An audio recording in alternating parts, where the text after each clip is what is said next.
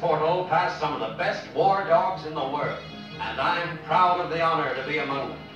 From kennels and from private owners, we came to serve with the Coast Guard.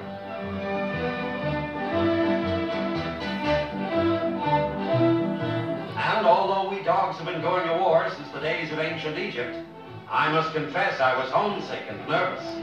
As my crate was open for me to come out, I couldn't help wondering what kind of a dog's life it was going to be. Well, first thing they did was to have us processed in pretty much the same manner as any 1A selectee. I had to be at least 24 inches high at the shoulder, a cinch for me. Some young punks, too small to make it, kept watching us, wishing they were bigger. I wasn't too worried about the weight requirement either, no less than 55 pounds. And I came within the age bracket, too, from 14 months to 3.5 years old. The small stuff hung around, hoping that somebody might start a kindergarten, I guess. Physical fitness was more important than a pedigree, just like with humans. But, of course, we didn't get exemptions for dependents.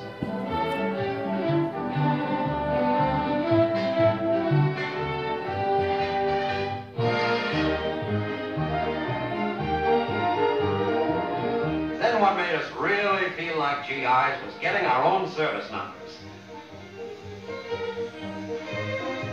In fact, we got the whole works, including individual photographs for identification files. And every time the camera clicked, the small fry fretted with envy. There were some fine-looking guys in my outfit, and gals, too, like this one. Not bad, huh? I kept wondering if she'd notice me. There was plenty of competition in the crew. One of the most important things was being assigned to our handlers. For from this moment on, our lives and our missions would blend us as one. As we walked back to our quarters, each of us prayed inwardly that we would make the grade, that we would not fail or disappoint these men whom we were to serve, that we would be worthy of the long, tiring, patience-demanding weeks of work they would give us. And so we met each other and became friends, and tried to show that we considered one another to be the best of all of them. And a strong bond of confidence was cemented between us. No wonder the juveniles were jealous. We were more than mascots. We were going to be war dogs of the Coast Guard. At chow time, the handlers lined up to get our specially prepared rations.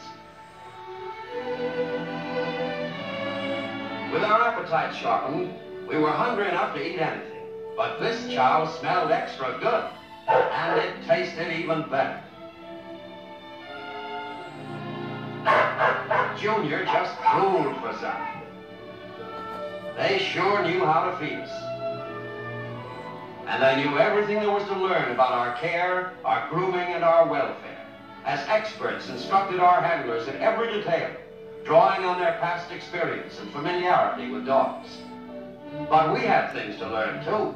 In the basic training area, we were to be taught the first requirement of all war dogs: simple obedience. Commands spoken with the accents of men from different sections of the country as they drilled dogs of different breeds and colors, all dedicated to becoming indispensable assets to the Coast Guard for overseas duty. So they put us through the routine until we caught on, drilling into us things we never dreamed of in civilian life.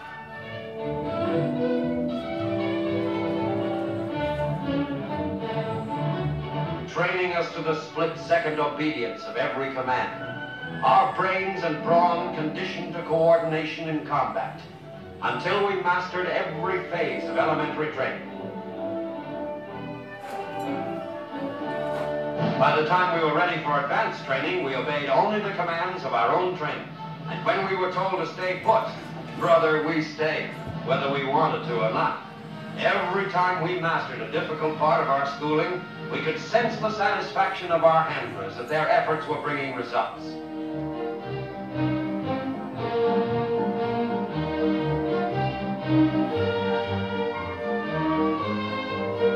Through it all, they conditioned our muscles with canine calisthenics. After we learned how to take the hurdles, it was just another step until I was taking them alone and carrying a small object in my mouth for good measure. Pretty soon I was really tops at it.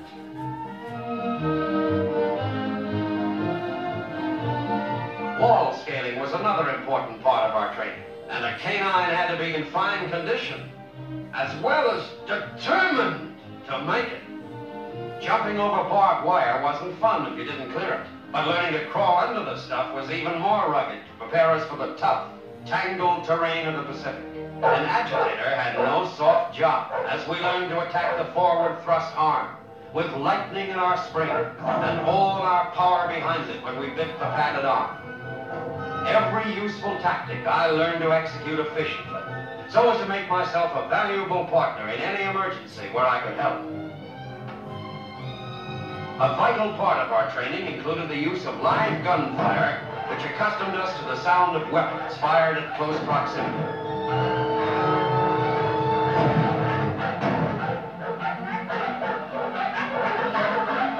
And we were conditioned to the distractions of many unfamiliar sounds and noises.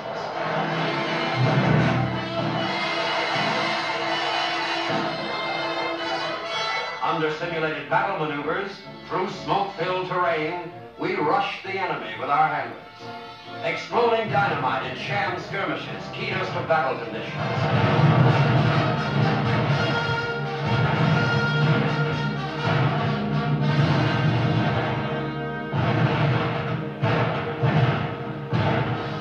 The great day arrived.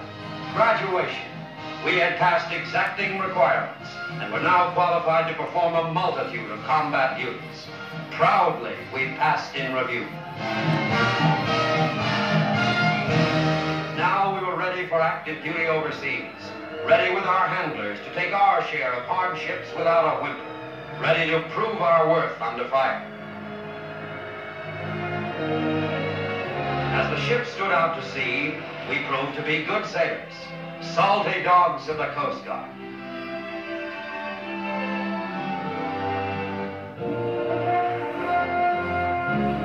It wasn't long after we arrived at our station in the Pacific before we were assigned to active duty, and I was eager for the chance to prove the value of our training as we received orders to go out on patrol and locate Jap snipers in the area.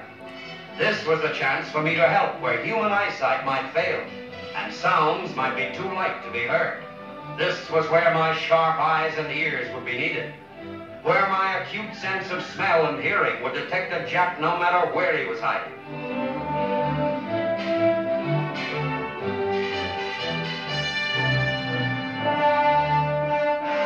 As we followed the jungle-like trail, all my perceptions were sharpened to sort out every sight and sound and smell,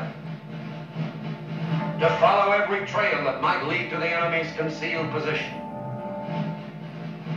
The further we penetrated, the more cautiously we moved, for in this theater, the Japs used the jungle's tangle like a weapon.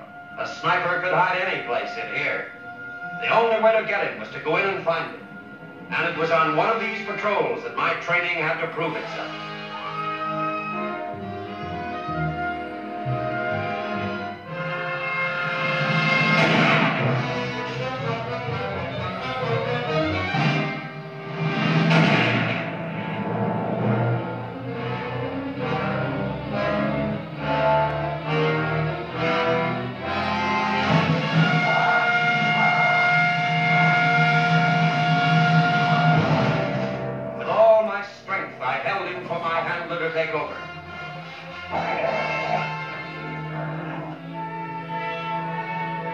While I kept my eyes sharp for any sign of a false move.